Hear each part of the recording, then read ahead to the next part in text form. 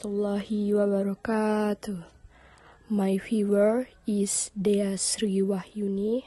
I'm from 12 Social 2.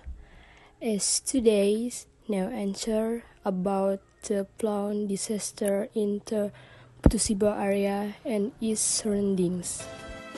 The heavy rain that has fallen on the city of Putusiba and its surroundings for the last 2 weeks has resulted in a number of areas in the capital being flooded, including residential areas, school and other facilities, with water levels reaching 1 meter to 2 meters.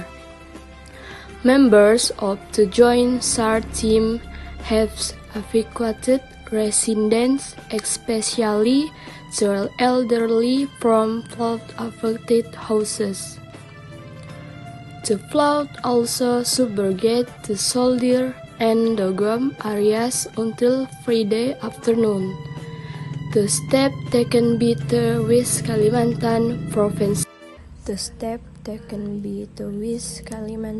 Provincial government to respond to the floods that occurred in the last 2 weeks in Putusiba, were to protect the evacuation of residents who were flood victims. The region of Kapuas Hulu said the Putusiba floods was the first because every time it rains, the tides flow with water sent from upstream, but his party has prepared a number of flood gates so that floods do not submerge the capital area. The government reminded the public to remain alert to increased rainfall.